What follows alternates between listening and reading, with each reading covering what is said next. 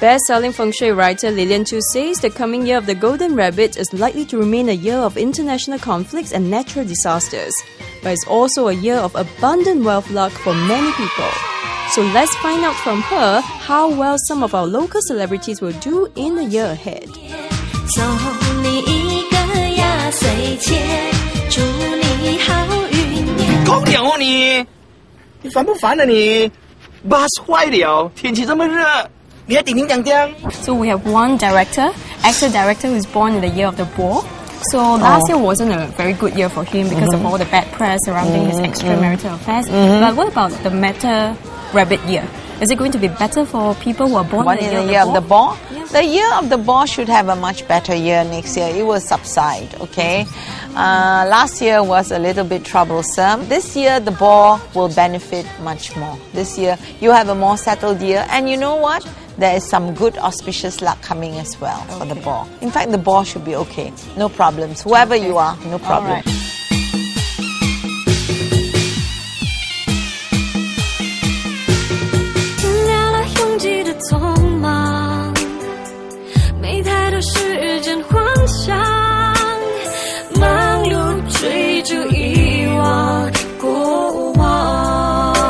And next we'll zoom in on a local singer, Stefanie Sun, who's born in the year of the horse.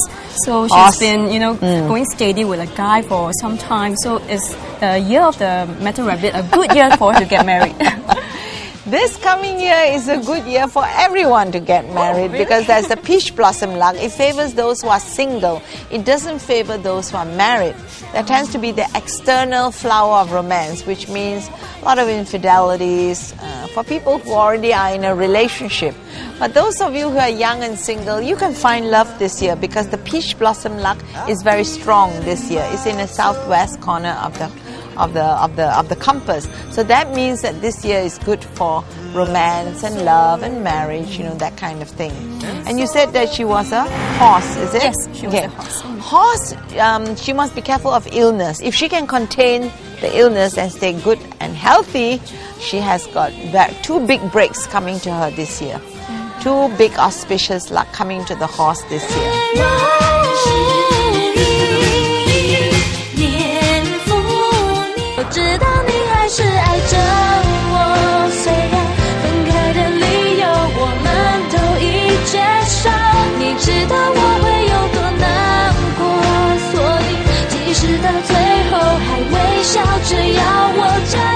And we also have a pop group, twin sister group, called By Two, and they're born in the year of the monkey.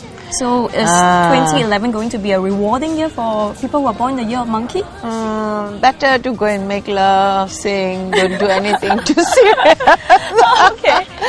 No, really. Monkeys this year, better study, learning experience, focus on more romance and things. Don't invest in anything and be a bit wary about signing because, and also be careful. People could take advantage of you because you are sitting on the robbery star this year, the monkey. So By Two had better watch out. In the next part, the 65-year-old feng shui expert tells us which industries will benefit and which ones will suffer in the year of the golden rabbit. Stay tuned.